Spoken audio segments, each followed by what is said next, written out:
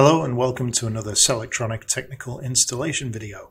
This time we're covering the SP PRO Series 2i inverter. Firstly, carefully unpack the contents of the box, which includes the white manual bag, aluminium mounting bracket, and of course the SP PRO inverter.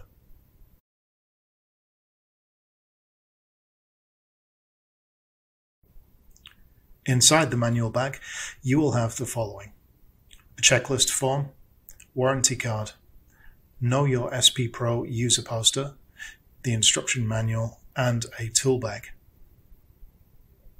Before securing the mounting bracket, ensure that you leave a minimum of 150 mm clearance from the top, bottom, and sides.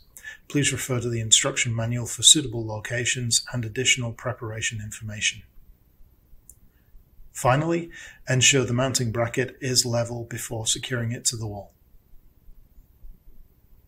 Next, mount the SP PRO by hooking the top of the inverter over the bracket projections. Then gently lower it into position by holding the top and bottom of the inverter to avoid injury. With the T25 Torx bit provided in the tool bag, unscrew and remove the lower access cover, also removing the gland bag and gland plate bag.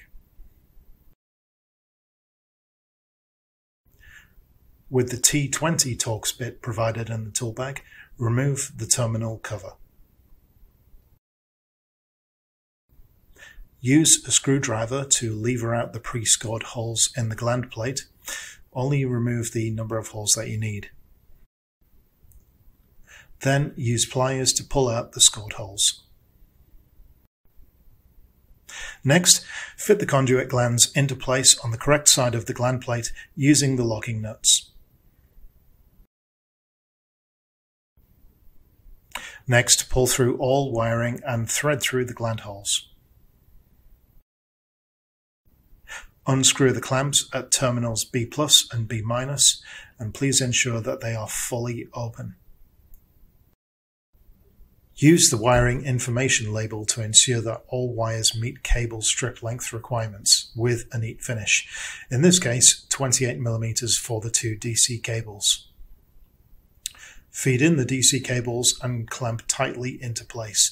Please note that wire insulation does not enter into any terminals or circuit breaker clamps for any wiring in the SP PRO. Use the M5 16 mm screws from the gland plate bag to secure the gland plate into the inverter. Then, complete the remaining wiring connections into the other terminal clamps. Please note that the earth symbol is clearly indicated to ensure that you connect the earth to this point.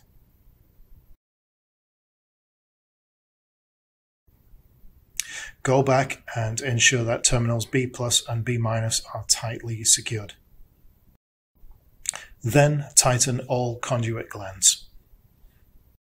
Reattach the terminal cover loosely using the T20 Torx bit provided.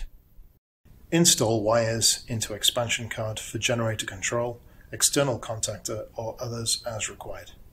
Fit cables into the black communications card for sync, CAN bus, and Selectronic certified inverter as required. Turn on the AC source from the grid or generator to get a feed through of power from the source to the load. You should get the blue lights on the control panel to show this occurring. Then you can turn off the AC source. Please tighten and secure the terminal plate, ensuring not to miss the screw in the lower right corner.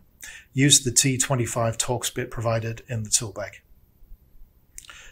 Turn on the battery system, and if the power is okay, the pre-charge light will be on.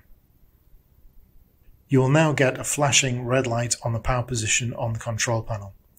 This indicates that the SP PRO needs to be configured in SP-Link. Connect the SP PRO to your laptop device. Please note that Windows platforms are only supported, and connect to your SP PRO.